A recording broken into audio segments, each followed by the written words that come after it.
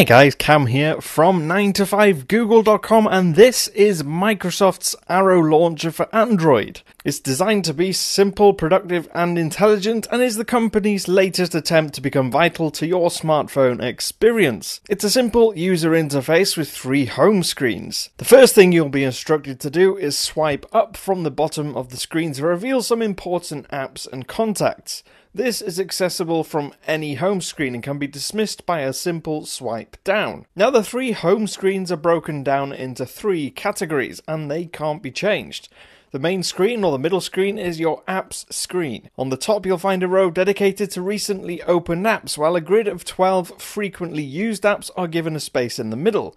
You can remove any of these apps if they're not to your liking. To get to all the other apps, you can just launch the app drawer by pressing the usual icon on the bottom row. And Arrow arranges these alphabetically. You can scroll up and down quickly using the letters on the right, or search for specific apps using the search tool. To the right of the middle screen is the Notes and Reminders screen, and here you can, as the name suggests, create short notes or reminders. Creating notes or alerts is really simple. Just start typing in the text field and hit enter. You can tap the star to prioritize and set alarms, or just delete them. The final screen to the left of the middle screen is your People home screen. Here's where you get quick access to your contacts. Like the app screen, it organizes people into recent and frequent.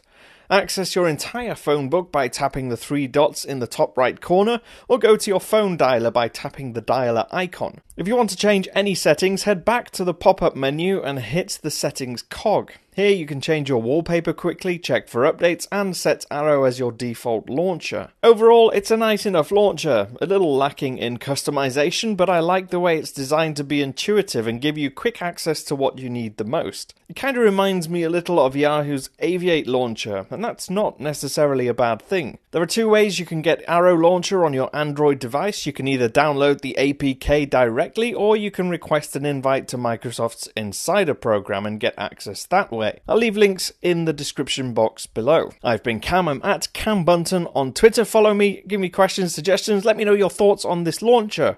Will you be installing it on your Android phone? I'll see you again soon.